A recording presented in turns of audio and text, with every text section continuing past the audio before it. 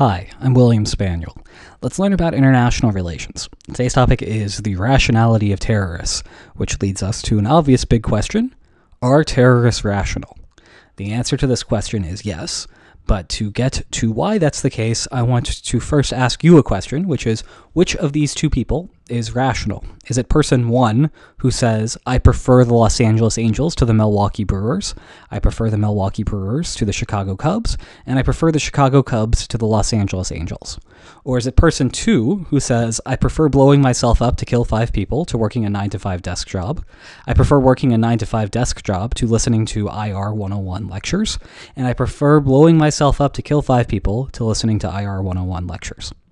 So think about this for a moment, pause the video if you need to, and in the comment section go ahead and answer person 1 or person 2 as the rational individual, and if you'd like to explain why the person that you selected is rational and why the person that you did not select is not rational. So go ahead and do that now, and we will reveal the answer in a moment, but I first want to define rationality. So rationality has a very simple definition. An actor is rational if his preferences are complete and transitive. That's it.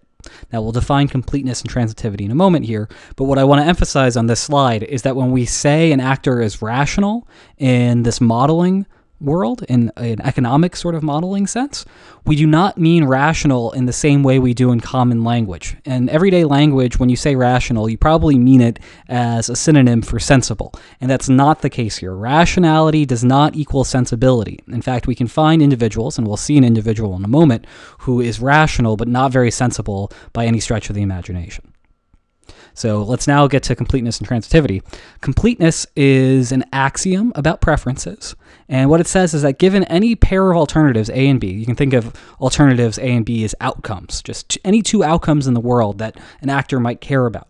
Take any 2 outcomes, and for an actor's preferences to fulfill this completeness axiom, then the actor must prefer A to B, or he must prefer B to A, or he must be indifferent between A and B. So that's fairly innocuous. What that is essentially ruling out is if I asked you what you feel about A versus B, you can't just throw your hands up in the air and not tell me anything. It's fine if you want to be indifferent between A and B, but you can't just not state anything. You have to say something, whether it's a preference for one or the other or indifference. You got to tell me which one. So that's innocuous, I think. The second assumption, the second axiom about preferences, is transitivity.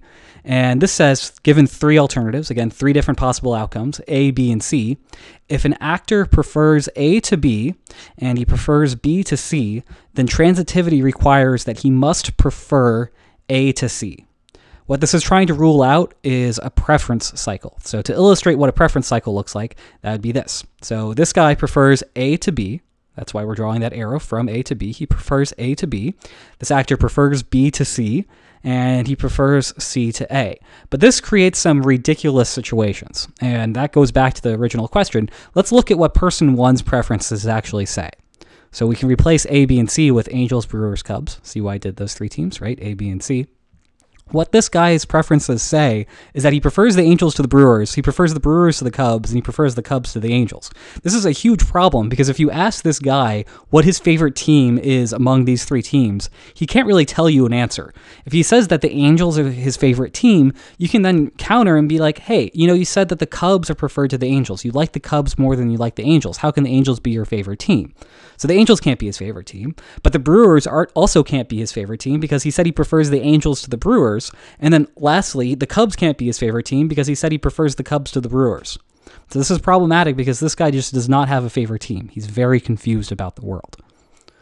Now, in contrast, person 2, he's confused about the world in a different way. Whereas the baseball guy was irrational, person 2 actually has rational preferences here. So if you asked him what his favorite outcome is among bombing himself up into millions of pieces, working a 9-to-5 desk job, and watching what he thinks apparently are really terrible international relations videos, this guy would tell you that his most preferred outcome is suicide bombing, right? He prefers suicide bombing to everything else.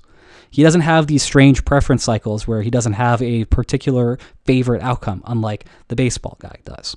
So what that means is that person one has not sensible preferences and also not rational preferences. So he's not rational because it doesn't fulfill transitivity, and he's not very sensible because if your preferences don't fulfill transitivity, you're going to be saying some really confusing things. So he doesn't fulfill rationality or sensibility.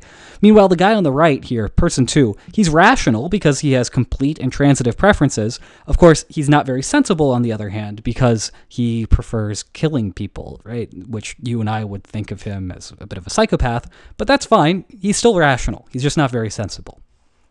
Now, taking this into a deeper level, we're trying to study terrorism, right? We want to understand how terrorists behave, why terrorists behave the way they do.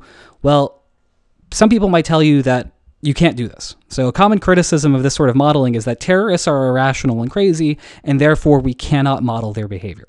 And this, to be honest, is probably the worst argument you will ever hear.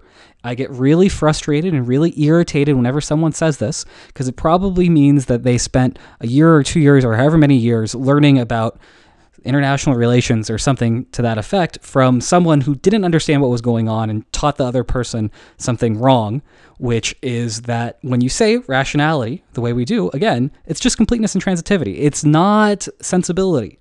And terrorists, they actually fulfill some sort of rationality. Terrorists have well-defined goals, right? We may think that their goals are stupid because they involve killing people and killing innocent civilians, stuff that we don't like. That's fine, right? We can think that, but they don't think that, and that is also fine for the purposes of modeling. We haven't done anything that's going to violate any modeling premises so far here. And moreover, terrorists act strategically to achieve their goals. So think about this for a moment. If terrorists were completely irrational and just did crazy things without any sort of explanation to it, then how is it that after 12 years, it's been about 12 years since September 11th happened, how is it that al-Qaeda is still functioning as an organization? Yeah, it's severely diminished in its capacity because the United States has been fighting a war against al-Qaeda and terrorism in general for about 12 years now, but it's still the case that these guys are still surviving, right? And if these guys were truly crazy and truly ridiculous and not acting strategically, that would not be the case after the United States has funneled billions of dollars to try to stop these guys. These guys are acting strategically.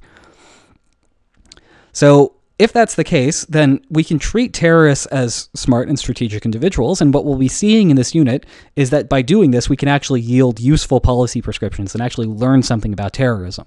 And I have absolutely no idea what you tell someone if you pretend that terrorists are crazy and then what, right? How do you come up with policy prescriptions if you make this assumption beforehand that terrorists are just weird and crazy people? Yes, they're strange in their preferences. They have not sensible preferences. They like killing people, but that doesn't mean that you can't model their behavior.